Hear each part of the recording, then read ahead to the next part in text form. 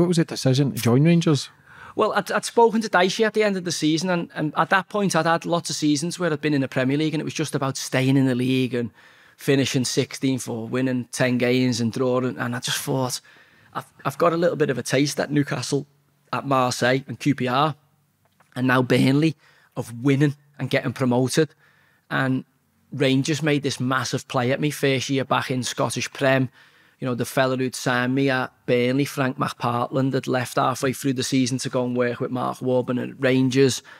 And I just thought, do you know what? I had Celtic kits as a kid, but I'd love to play for Real Madrid or Barcelona. I'd love to play for Dortmund or Bayern Munich. I'd love to play for Porto, Benfica or Sporting Lisbon. So for me, to play for Rangers or Celtic as an anorak of football, even though as a kid, I'm a Roman Catholic, Joseph Anthony, you know, went to St. Agnes School and St. Thomas of Becket.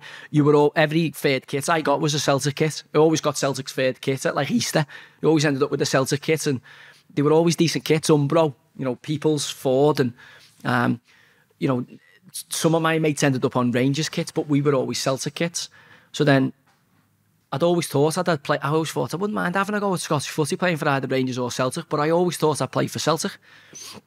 And then, you know, as life comes at you, you know, win the league at Burnley, thinking I'm going to sign a new deal there. And then I love Dicey, and I think I can speak about this now, but it's like it's Dicey's money that he spends, you know what I mean? That's a good thing for a manager, but I knew what it cost to replace me. I'd done the math on it at that point. I'm 31. I've just come off probably, you know, the most consistent season. I've had team of the year. We've won the league.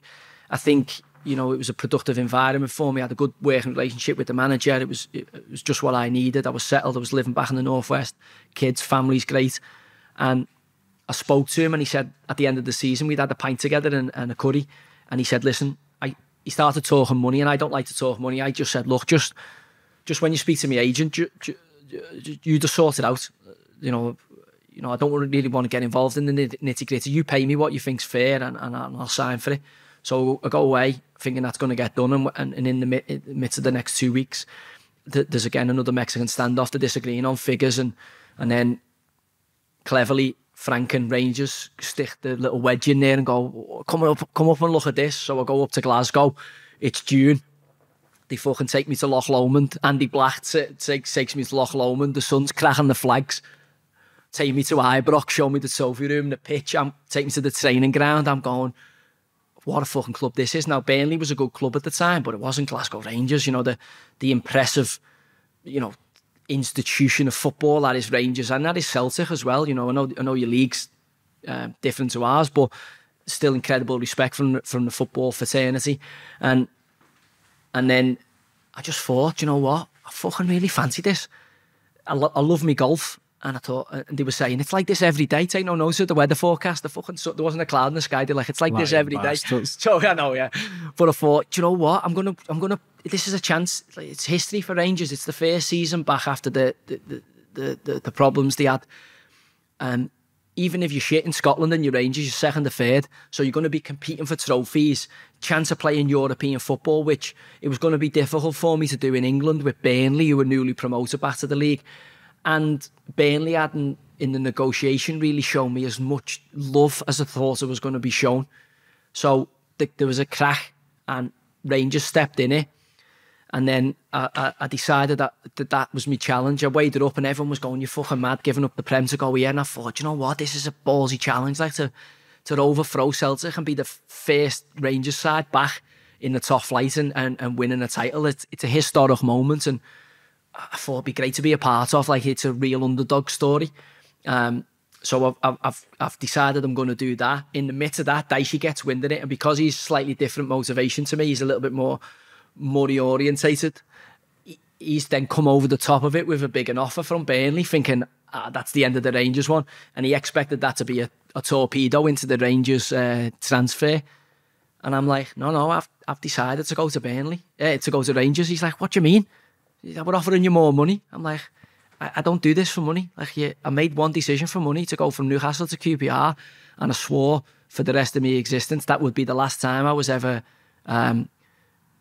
compromised by financial compensation. And he couldn't believe it. But mine and his relationship got stronger since, because he presumed, like everybody or normal people are, that if someone offers you 10 grand a week more or 8 grand a week more, you're fucking in the Premier League, you're going to stay there. But I was like, no, I would have stayed for that offer at the first go. But now you've only offered that because a big club's come, and my eyelids have been turned, and I really fancy this project. And you know, it was a big moment for me because my little boy Cassius, he's 11 now, but he was starting school, so it was his first school. So he started school in Bearsden in Scotland, and had like a little bit of a Glaswegian accent going on. So it's not just me who can pick up the languages really easy.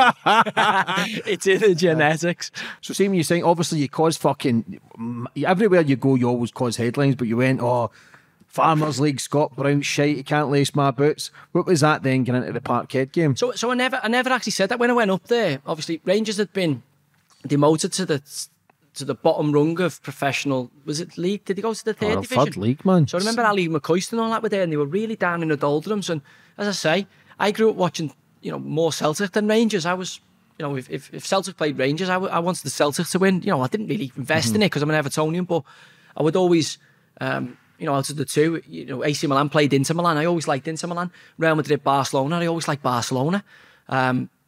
So I get a chance to go up there. Obviously, Rangers' first season back in the top flight, and they'd lost in the Scottish Cup final to Hibs, but beaten Celtic in the semi-final, if you remember. So Ronnie Dahlia was the manager of Celtic, and obviously Celtic were winning the league and the trophies, but they weren't in a great cycle. So when I go up to Rangers, first year back for Rangers in the top flight, and coincides with Brendan Rodgers taking the job. So in the midst of doing the press, I've just won the league in England in the Championship. I've had the most consistent season I've had in terms of behaviour and process. I had Blackie in my life now, and Dicey was good influence and good group in the dressing room, team of the year. And I'm going up to Scotland. I'm like, I'm going to fucking show these cunts. Like, mainly, I'm going to build Rangers. You know, I'm going to. And at the time, you can't go into Rangers who were first year in the finger, was the marquee signing, and go, aren't Celtic great? Isn't Scott Brown great? I'm like, in Scotland, Rangers are doing well and Celtic are shit, or Celtic are doing well and Rangers are shit. The two can't cohabituate, and both can't be doing well at the same time. It's just, the country's just not geared on that. One's great and one's shite, and vice versa. In England, there's about 9 teams that shared amongst. But in Scotland, the real focus is on the old firm. You know, Hibs, Hearts, Aberdeen, etc. But Celtic and Rangers caught most of it. So if I turn up and I'm saying, I'm just here to, you know, I just go under the radar, and that's not me as a personality. And I'm also like, you know, with the greatest respect to Scott, and I've managed against him. You know, he took the job, Fleetwood, I've been there. And, you know, in terms of if you're an elite level player in Scotland, you have to come south. To prove your worth. Barry Ferguson, you know, Graham Souness, I could keep going back. No matter what, it's the same way the Welsh, they can't stay and play in the Welsh Premier League. You can't. The Irish can't stay and play for Shamrock Rovers. Northern Irish can't stay and play for Linfield. You've got to come here. The same way in the 80s, our players had to go to Italy or to Spain or to Germany because they weren't seen as the hardest challenge. You know, if you want to be a top fighter now, you've got to go to UFC, Bellator, Cage Warriors, One Championship, etc. But you want to be the fucking top man, and remembered forever, the UFC is where you need to be at. And for me, the Premier League in my era of football is where you need to be at. So if you're anyone who's fucking anyone and you think you can mix it with the big boys, and you see Patrick Vieira and Roy Keane and Paul Scholes and Makelele and Lampard, Gerrard and all these, that's just to name but a few, and you sit and look in the window at that, knowing you could be in that room, then for me, you're a shitbag, like, you're a shitebag. Now, Barry Ferguson, to be fair to him, was the king of Scotland. Barry was the king of Scotland, king of Rangers, that's his club, captain. And to be fair to him, he had the bollocks to come down. He didn't move to Man United or Liverpool or one of those clubs that maybe his ability was befitting of. He had to go and sign for Blackburn Rovers. Then he went to Birmingham City.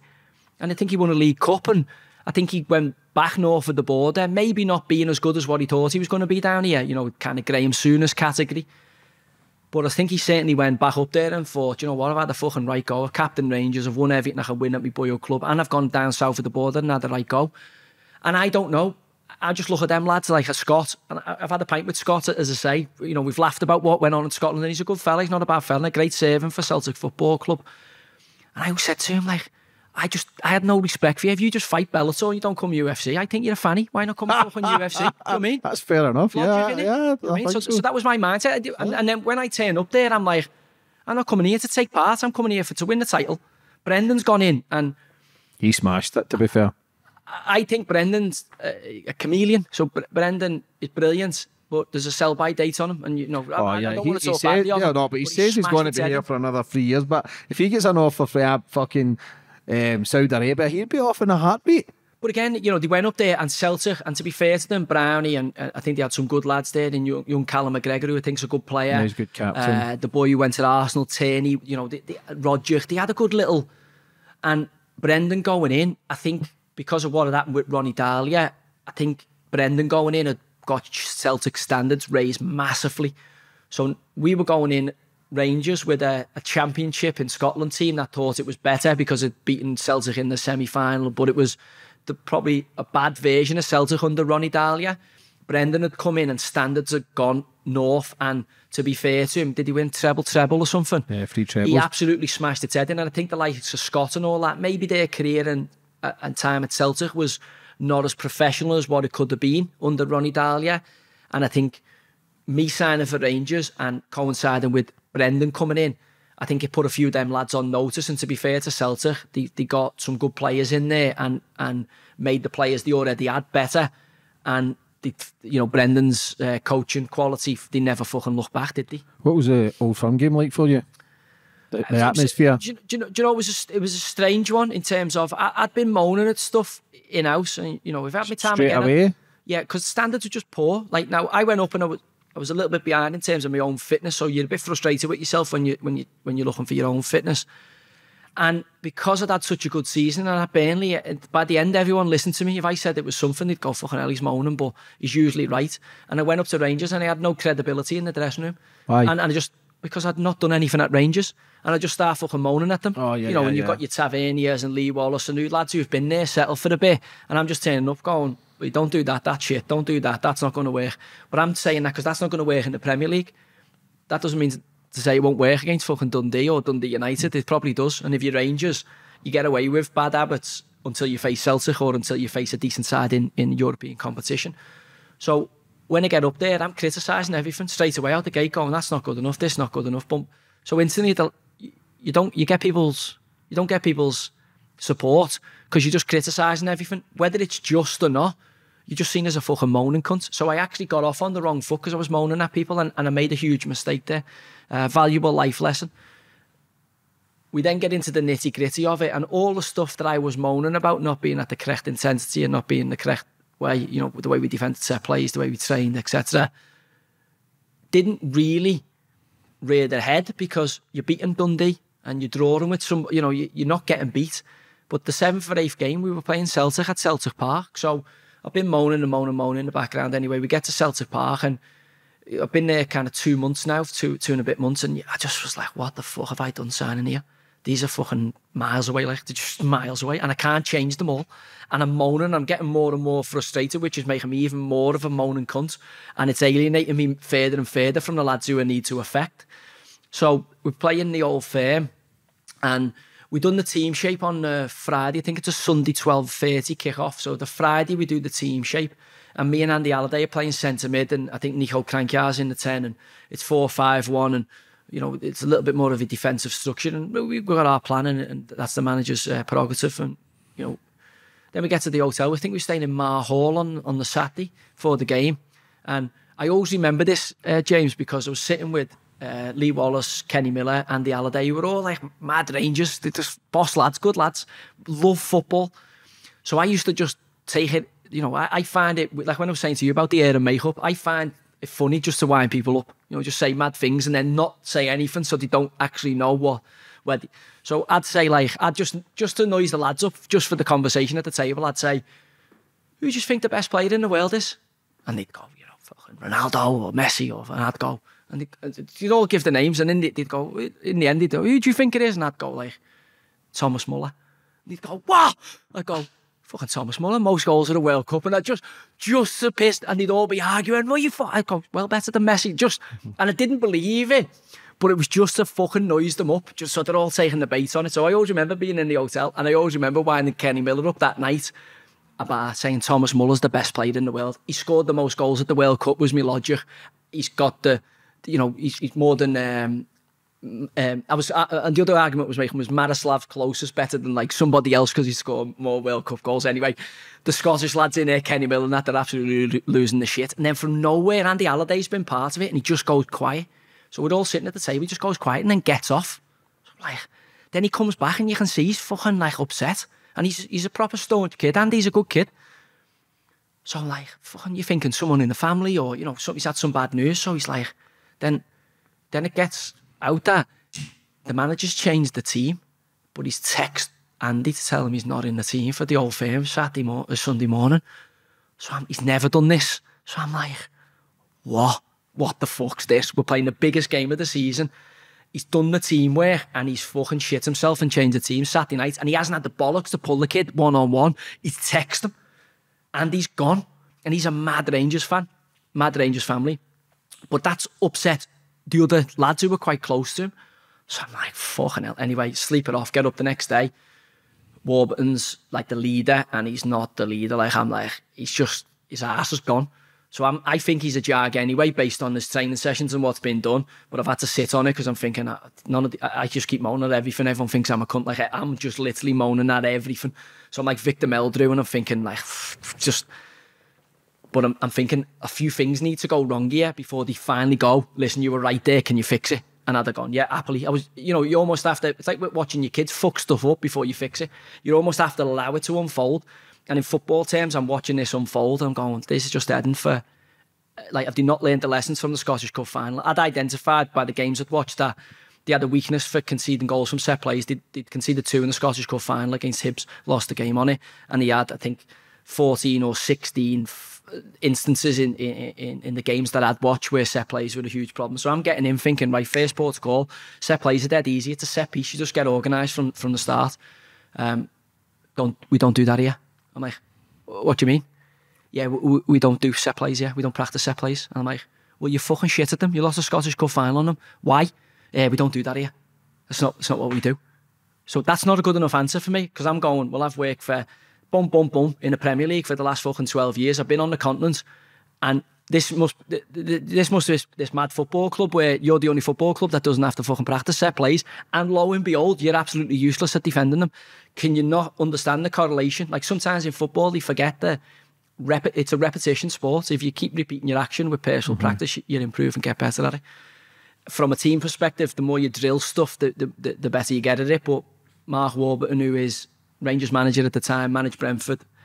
But whilst I was playing in the Premier League and becoming a footballer and experiencing the arena and the challenge of that, he was working as a banker in the city. So, I give everyone the respect that they're due. But for me, I live a life of meritocracy. If you act like a cunt, I treat you bespokely towards that. Now, if you act really competently and you show your worth on a daily basis, then I treat you exactly. Life isn't, you just treat everyone great. It's not possible. You treat people how they treat you or how they interact with the world. And if I see someone grafting and putting the work in, I'll go above and beyond to help them. If I see someone slacking or fucking not doing the work, I'll either ignore them or give them a kick up the arse. That's the nature. Yeah. So Rangers then, you've ended up leaving then. What happened with the gambling? Was that Rangers, wasn't it? So it's an interesting one, this. And I don't think I've said this publicly. So the Rangers one for me was, as I say, I've been saying stuff that was going to go wrong. Team changes. I'm in the dressing room at Celtic Park, and you walk the gauntlet out the stadium like first Old Firm, and it's hostile. It's at this time there was still, I think we had 1,500, 2,000 fans in it. Now they've closed the away fans off, which is shite, stupid. No fans now. Well, at this point there was still a bit of a crowd in. So we're at Celtic Park, and I remember doing a warm up and that, and I said to you, I knew I was ready. Well, I'll just go back to my debut, and I told you the team's name. I turned to Fowler. Is that my name? I go out for the warm-up, my arse has gone, the hero and the coward, I'm shitting myself. Do the warm-up, I'm all over the gaff in the warm-up. It's not, your touch is not quite right, everything you're doing, you're getting away with it, but you're just not in sync. This is at the Reebok for my debut, and I go up the tunnel and my arse is still going, like I have fucking butterflies and that. can I swim here? Like, this is sink or swim. This is match of the day tonight. This is goals on Sunday in the morning. This is all the papers. This isn't like the reserves I hide. Like, this is the fucking real deal here. Like, this is everything you've worked for, and you're only going to get the one chance. Me half fella ringing round my head.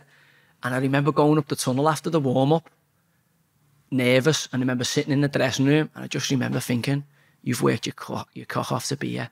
Everyone who's sacrificed for you to be here, you've done the training, you haven't cut a corner, you haven't fucking lodged it, you haven't been in the nightclubs. If you're ever going to be prepared for this, you're prepared. So just fucking trust yourself when you get out there. And a calmness just descended on me in the tunnel. This is 5 to 10 to 3. I just remember looking around and going, fucking, there's Robbie Fowler who grew up watching this, Steve McMahon. Like, just remember this calmness. And I remember going out in the tunnel and just being cold, like cold, clinical. And I speak to people about it and I'm like, that's the moment you know whether you're fucking built for the fucking proper stuff or not. Like, when you know, when the chaos is there and you're going cooler, calmer, more calculated, people usually speed up in that. And I just remember the feeling no one could ever pay me for. Like, I'm a 20-year-old boy who doesn't know what's about to come, who's worked for this moment. And just the calmness of knowing I've done the work. I'm as capable of being here as everybody because I've paid me dues, I've paid the rent. And I can't wait to get out here and perform. And as I say, I went into the first team there and I never came out. I never came out. I stayed in there till the Celtic mob grassed me up with the betting account, which was Paddy Power in Scotland, and then obviously got a 1-game ban in Scotland, an 18-month ban in England, reduced to 9. So how that played out was, and I'll come back now, dressing rooms. So I'm crystal clear, calm, making my debut in the Premier League at 20. When I'm in the dressing room at Celtic Park for the Old Firm, looking around me thinking, standards, not where they need to be. Watching Mark Warburton, I'm an observer. Like, I speak a lot, but I also watch a lot. I don't miss much of it. I have an illness that I fucking spot everything. Do you know what I mean? When you see someone acting a cunt in school and before you know it, 3 weeks later, he's someone trying his hand. I seen it 3 weeks before and I'm like, I should have nipped that in the bud there. I've always had this incredible ability to predict the future because I'm very observant. So sitting watching, feel frustrated at Rangers, but I think I can change it. I'd almost left just before the deadline when they started to sign Lescott. I put my body in front of Lescott for the football club, mainly because I knew he weren't good enough. He'd grassed on me in the FA thing, and I knew a physio who'd had him at West Brom, and I spoke to the physio and he said his knees are dust, don't sign him. And I'd relayed this up the food chain, and I said to Warburton, I'm not sharing a dressing room with him, so if you sign him, I'm off. Dead straightforward, but let me know because he's a fucking grass and I don't play with grasses, and he's a prick. So, and that was it. I'd probably get on with him fine now, but at that moment in time, that's where I was at with Jolien. So Warburton goes, I'm not have a player dictating to me who I'm signing, I'm not signing. I'm not saying sign him, don't sign him. That's up to you. But if you sign him, I'm out. Dead straightforward. Now, I've been up to Scotland. I'm going to be the best player in Scotland. I'm the marquee signing. So this was the 30th or 29th of September. The deadline is 31st. In the midst of that, Sean Dyche just phoned me and said, look, come back to Burnley. It's not working. Get yourself back down here. You're right back in. You shouldn't have gone. Like, our relationship's grown stronger for the fact that I walked away. And because I walked away and never took the financial, his respect for me, I think, grew because he thought, fucking hell, he's a man of principle. Him, like, fair enough, I'll have that. He hasn't signed for the money or been thrown by the money. So he's phoning me saying, come back. He'd actually said to me, Warburton's not for you. He said, he's not your type of character. You don't, and he was right. He was right on that. And I thought that was because he selfishly wanted me to stay at Burnley and make his job easier. Do you know what I mean? And then I get up there and, as I say, I'm in the dressing room at Celtic Park. I've watched loads of things and he's walking around doing the team talk. I knew the thing that had gone on with Andy Halliday, and he's in his suit, and Rangers, you travel away in suit, shirt and tie, and he's shaking like a shitting dog. His hand's shaking almost like he's got like Parkinson's or a motor neurons disease or something. Like, he's fucking shaking. And I just remember fucking thinking, how am I going into battle for you, you cunt? You're a fucking fanny. Your ass has gone here. You fucking shit yourself on the team. Your fucking standards are shit, and your ass has gone here. And I just remember thinking, I'm going to have to go out here and I'm getting my ass handed to me.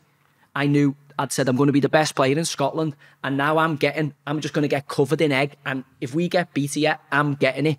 And for being a bragging English cunt coming north of the border saying you're going to be the fucking main man, I'm getting me licks here, and I'm going to have to take it like a man. So I've decided, as we're going out, I thought it's going to be tough, this game, but I'm not going to get sent off. My standard's going to be sky high, and win, lose or draw, everyone on this pitch is going to know and respect me after the game. Because all he wanted, I think, was for me to do something mad and get sent off. That was the narrative. So it was like this tinderbox, this powder keg was building between me and Brownie. You know, the famous thing with the handshake and that. And I'd looked him in the eyes, but they'd waited until I'd moved past it and looked down. They were going, look, he hasn't even got the bollocks to look him in the eye. Look, I'll level with you. If Scott wants to fucking walk in, and you can ask Scott himself, we had a bit of a laugh, as I said, in the dressing room. I think he's had a great career and he was a great player. There was no me and Scott Brown. You know, Rangers and Celtic Football Club are bigger than Joey Barton and Scott Brown. This was Rangers and Celtic being back on the table north of the border, which is, for me, the Scottish League for the first time. Because Rangers, I don't know what went on, but you don't want, if you're Scottish football and you demote Rangers to the third division, you ruin your own product. They ruin the game in Scotland by doing that. You know, the football clubs cook the books. Of course they do. All our big clubs do here. Look at all the... Now, you need incredible lawyers to stop you, you know, as some of the big clubs in our country you find out. If you've got the best lawyers, then you don't get any problems. Rangers at the time was a bit of a mess. And it should have been about Rangers and Celtic, but they wanted to make it about the protagonists in the middle of that, which was me and Scott Brown. Game gets played. We're right in the game. He's got the wrong team selection. We're right in the game. We end up losing. I think we're 2-1 down. Phil Sendros, who I don't think he should have played Phil. He wasn't fit enough and he dropped Illy for Phil. Phil Sendros gets sent off, jumps and mistimes Ed and balls it. We're down to 10 men and they score 3-1 not long afterwards. I end up playing middle centre-back of a back three with James Tavernier, right side centre-back, and Lee Wallace, left side centre-back. Both can't defend for toffee. Both fantastic going forward, really good attacking fullbacks, but fucking hell, the defensive qualities they severely lack. And I'm definitely not a middle centre-back against Moussa Dembele. So the game ends up finishing and we're right in the game at 2-1, at 3-1. They end up scoring a fourth and fifth quite late, but that's our back three. You know, we're down to 10 and we lose 5-1. And at the end of the game, I walk around. I thought, nah, you fucking come up giving it the big one. You have to fucking take your fucking licks as a man. I fucking clapped all the fans, shook every one of the Celtic players' hands, told them well done, looked every single one of them in the face, especially Scott, went fucking well done. And I thought, right, that's ground zero now. Now the fucking work begins. Now the venture to put Rangers back on the top of Scottish footy begins. You've had your comeuppance there. So the game finishes. That's Sunday night. All my mates are up for the Old Firm. They all want to go out in Glasgow on the Ale. I'm like, I'm not going out anyway. I'm not showing my face in public. We'd be fucking 5-1. Fucking not going out. So they're all out and about. I fucked them all off. Monday, we're off. Monday, we're back in training. So I'm thinking, right, we need to get in Monday because the job starts here. You know, that's the first game I've lost in Scotland. I only lost one game in Scotland. That was it. All the other games, I had won or drawn. I only played 7 or 8. I think that was the 8th game. So come in on the Monday thinking, all right, enough's gone wrong now. Now we can get cracking. Now that we don't do that here, excuses got to wash because we've conceded goals from set plays in this game. So we'll come in Monday morning. Mark and Davey Weir were notorious for, like, every game you played, they'd have an hour and 15 minutes debriefing the game. Played fucking cowed and beef in the cup or Peterhead, an hour and 15 minutes, all the good and bad things that you've done. That was like, you know, that's their way of coaching. So we'll come in on the Monday morning thinking, right, we're going to get a nitty gritty. First defeat, but it's going to be blood, guts and fucking all the gore. But we need it because if we want to overthrow Celtic, you know, that's the team you've got to beat. And we've just been fucking shellacked by them in the first encounter. That's the first game after the semi-final where they beat them, where they thought they had the number again. Brendan's in town, not Ronnie Dahlia. So we realise at this point, fucking hell, this is a different entity. This Celtic team is under a different steam. Come in on the Monday, no meeting. All right, so there's no meeting. All right, that's weird. That's the first time that's happened. So it's almost like the biggest defeat we've had. They just pretended that it hasn't happened. Get out to train. Andy Halliday's not happy that he's been left out the team. He came on in the game, but he came on with like 20 minutes ago or something like that. So he's fuming. So training on the Monday morning, James, at Rangers Football Club was the best training I was ever involved in the morning after that Old Firm because people were fucking angry. Proud footballers were really angry about how their football team had performed and the scorn that comes on in that country if you lose an Old Firm. And training was at the level I was used to in England, because you'd have to train at or above match intensity. You can't train below it and expect to turn on a match day. You might get away with that for a fucking 2-3 month period, but at the level we play at, you've got to be on it all the fucking time. So we play that game and get in. The training's right on the edge. It's like you've been involved in them sessions where there's a few tackles flying around, but it's fucking right on the edge, where it's a good hard session. Both teams are going at it. But like the shitbags in the group are on notice going, fucking hell, this is one tackle away from a fisticuffs, do you know what I mean? It was right on that edge where the best teams I'd trained in, best teams I'd played in and been involved in, knew and respected that little space. If it bubbles over it, a few years have to pull that back in and get in the middle of it. If it goes under it, a few years have to moan at each other or fucking kick off to get it back in that zone. But it was right in, it was this Mark Warburton fucking academy fucking nonsense stuff that we've been doing, passing off mannequins, centre arse overlapping and putting crosses in, fucking academy, you know, nonsense. Now was hopefully going to be gone with training properly.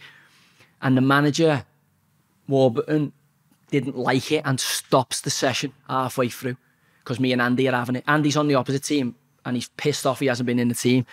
And I'm on the other team and we're going at it, and there's a few players on our team who were getting dragged along in it, but me and him are really going hell for leather, and the manager's arse goes because he thinks it's going to kick off. Now me and Andy had a great working relationship. I really respect him. I think he's a great kid, cared a lot about the football club, and I spent a bit of time with him away from the football arena because he's into his music and his fashion. He's a good lad. I've met him a few times in Dubai since with his missus. He's a cracker.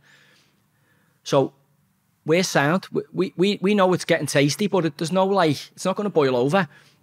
Manager stops the session and goes, right lads, we're going to do shooting on the edge of the box here. So goes down and I've gone here. I'm like, what the fuck's this nonsense? So now you've got Clint Hill taking a touch on the edge of the box and having a shot. Someone's fizzing it out to him. That's just nonsense.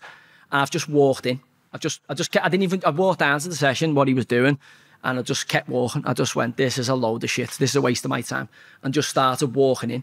And if you've been to training ground at Rangers, yeah. So the staff thing's on the second floor. So as I'm walking in, Frank McPartland, who's signed me, is looking out the balcony, and I've just gone, this manager is a fucking clown. And I've just walked in, gone into the dressing room, started getting changed, and I'm about to just go home. So I'm getting changed. The lads have stayed out doing this shooting session, and fucking Davey Ware walks in after about 15 minutes and goes to me, manager wants to see you upstairs. So I'm like, why? He's gone, he's not happy the way you've spoken and the way you spoke to other players, and he wants an apology off you. He wants to see you upstairs in his office now. So I'm like, I respect Davey because Davey played for Everton under Moyes, you know, so I respected Davey's career and he's a good fella, Davey. I went, Davey, listen, I need to go home here. It's not good for me to go upstairs because I think I'm going to fucking say what I feel here. And he's gone, no, he wants to see you. I'm like, no problem.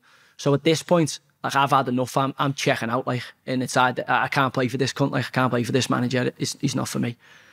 So go upstairs. This is, as I say, the Monday or the Tuesday after the thing. Go upstairs and go in and go. So it's me, Davey, and Warbs in the office.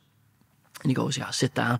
So I'm sitting across the table. He goes, I think you need to apologise to the players. So I'm like, what for? The way you've spoken to people in recent weeks, the way you think, oh, it's not acceptable. I said, well, look, I'm not going to apologise to the other players. Well, I think you should. Well, Mark, I've just told you I'm not going to do that, so are you going to force me to do it? He's gone, no. I've gone, well, it's not happening then. I don't think I should apologise. I'm trying to raise standards. I want the team to be better. I've come here to win leagues. I'm the only person here who would think of playing the Premier League today. There's no one else in this team, and there's none of you could coach in the Prem, otherwise you'd be there. I've given up playing in the Prem to come and help Rangers get back to the top. And all I've seen is, and that's it then, I've opened up subpar standards, boom, and I said to him, look, Mark, with the greatest respect to you, I've been doing this since I've been consciously aware. You went off in your teenage years and your senior years, your 20s and your 30s to work in the banking industry in London. And with the greatest respect to you, I've probably forgotten more about football than you're ever likely to know. Like, this is my vocation. This is what I do, professional football. So when I'm telling you to do stuff that I know works in the Premier League environment and you're turning around saying to me, we don't do that here, that doesn't fucking cut with me. Because I'm out there in the arena, like Sunday, I'm out there getting my arse handed to me in front of 60,000 at Celtic Park and then getting ridiculed by the whole fucking country. And the reason that's happening is because your training habits and the way you set your teams up are ineffective and inefficient. So if you don't fucking like that, tough shit. But I can't leave because the deadline's passed. I can't register for another club until the 1st of January. So I'm trapped here. Do I want to play for you? Absolutely not, because I don't think you know what you're doing. But I'm here. So how do you want this to play out? I've just joined Loch Lomond. So if you want, you can just fuck me off and I'll just play golf at Loch Lomond every day. But I've come here to be a success and we're now incompatible. He says a few things back. I end up getting after him a bit more. And in his credit, Davey Ware fucking stepped up and tried to save Warps. Warps just put his hands in his head and just stuck his hands on the table because I gave it to him that tight and he had nowhere to go. And to be fair to Davey, and I'll always respect Davey off the back of it, Davey said to me, well, who the fuck have you played for? What fucking career have you had? Because Warps was getting it tight for not having a career. Now, when you come for someone like me, you better fucking be Wikipedia. Because before I attack you or have an argument with you, I usually download you. So I'll have gone online and I've looked on your Ma's Facebook account. I'll have seen all your cousins. I come armed to, I never go to a fucking brawl unless I've got, some solutions. So Davey pipes up. He says, who the fuck have you played for? What career have you had? I said, shut the fuck up, you. I said, you're a centre half. I said, you didn't even come through the system. I said, you went out to America and collegiate football and then backdoored it and you didn't get to England till you were 28. I said, and then if you remember where you turned up, Everton, I'm an Evertonian. You played 5-4-4-1. You never fucking moved off the 18-yard line in fucking 4 years at Everton. So don't talk about playing central midfield. Central midfielders, as you know, think we're the best players because we have to have 360-degree view of the football pitch where, for me, goalkeepers are last pick in school. Changed a bit in the modern era. Defenders are limited midfielders who actually aren't good. Defenders are midfielders who aren't good enough to play midfield. So you go fucking right back or left back, you're right or left footed. If you're ugly and you head the ball and you don't mind the rough and tumble, centre half. If you're a shitbag, sweeper, and you'd have a big area to go and do your scrapping. But centre mids have to do everything. Forwards then are the flash Harrys, quick, score loads of goals, get all the money, get all the birds. Wingers are not good enough to score goals and play as forwards and not brave enough to play centre mid and a little bit more skillful than the fullback. So football for me is a dead simple game. It's the same as the school playground. So me and Davey are having it. And as I say, we have a bit of a ding-dong. He comes over the top. And as I say, I've got enormous respect for Davey. But at that point, what's coming out your mouth, and that's your manager and assistant manager, I know there's no way I can take back that stuff. And what I'm saying is quite personal to him. And I know I can just feel, when you see your bridge just getting burns in front of you. So I'm like, but there's no way I can continue. This relationship is now untenable. So I leave the training ground that day. And I'm thinking, all right, me and the manager have had a full ding-dong. He knows what I'm thinking. I fucking give it to him tight. By the way, they give it to me as well. We've had a war of words. But where I'm from, my culture, that's a cleaning, that's a cleansing, right, we move on now, we move past this, there's no grudges, right, men and men, we've had our words and we move forward. And I come out of that and he suspends me, all right? So he suspends me from the training ground, Warburton, for 4 days while there's a club investigation based on what I've said in this office. So Richard Goff and a few senior people in the club, John Gregg. So I just tell them what I said. I've said, this is what I've said. I just thought, this is exactly what I've said. So you can see them going, fucking hell, he's like half not wrong here. So I've just owned up to it. Then I get a phone call on the Friday or Saturday to say, and it's Warburton phones my agent and says, listen, you're not going to believe this. In the midst of me suspending him from the club and this going on, the Scottish FA have contacted us and we've had allegations. He's got a betting account and they need to investigate it. So Warbs then, in the midst of me being off with the suspension, phones me on this. So I'm thinking, a fucking Rangers throw me under the bus. So as it turns out, we played Celtic, lost 5-1. Celtic, if you remember, played on the Wednesday or Tuesday night in the Camp Nou against Barcelona. And I knew Celtic was shit based on our traction with them. Even though they beat us, the game was quite close. The sending off massively changed it. And we were massively underprepared and there wasn't much in the game. They were better than us. No, they were ahead of us, but there wasn't loads in it. There wasn't certainly as much as what people felt. Then they were playing Barcelona. So I've gone to all my mates, listen, this Celtic team is bang average. They're not as good as what they are because once I've had a scrap with you or played against you, I'm very good at nullifying you the next time round, because I go, all right, that's what he's good at, right, don't do that. Quite scheming in that way. And play the game and go, all right, Celtic are ahead of us, but it's not insurmountable. We'll get to them, but there's loads of work to be done anyway. I realise Monday, Tuesday with Warps, it's not happening. Then I get the phone call Friday, I think it was, that the betting thing. Unbeknown to me being me, I've told all my mates, I've said, Celtic are shite. They were playing Barcelona. I said, they'll get pumped. So you had the over 2.5, over 3.5, over 4.5, over 5.5 goals on the Betfair Paddy Power markets. So I've said, lump Celtic to get pumped by Barca. Anyway, I think Celtic Barca beat them 7-0 or 7-1 in the Camp Nou. And obviously I'd had a bet on Barca on all the over goals and told all my mates to. Bear in mind, this was Paddy Power, who I'd had a working relationship with Paddy Power for years, where I'd been paid in betting account tokens and to do stuff for them, speaking for them. Me and Paddy Power was the Rainbow Laces campaign.